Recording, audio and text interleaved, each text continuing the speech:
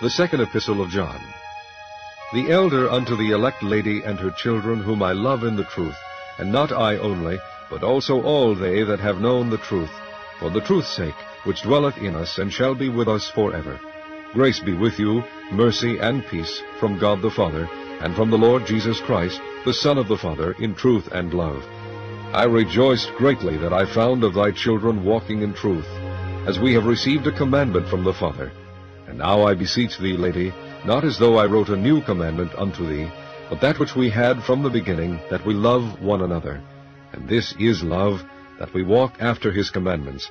This is the commandment, that as ye have heard from the beginning, ye should walk in it.